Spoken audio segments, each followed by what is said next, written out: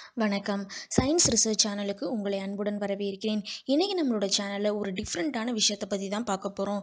பிளானட்ஸ்னாலே பொதுவாவே ஸ்பியரிக்கல் ஷேப்ல தான் இருக்கும். ஆனா டோனட் ஷேப்லயும் பிளானட்ஸ் இருக்கிறதுக்கு பாசிபிலிட்டி இருக்குன்னு விஞ்ஞானிகள் தெரிவிக்கிறாங்க. இதன் மூலமா பிசிக்ஸோட பேசிக் லாவையே பிரேக் பண்ற மாதிரியான சில விஷயங்கள் ஸ்பேஸ்ல இருக்கு அப்படின்றத விஞ்ஞானிகள் முழுசா நம்புறாங்க.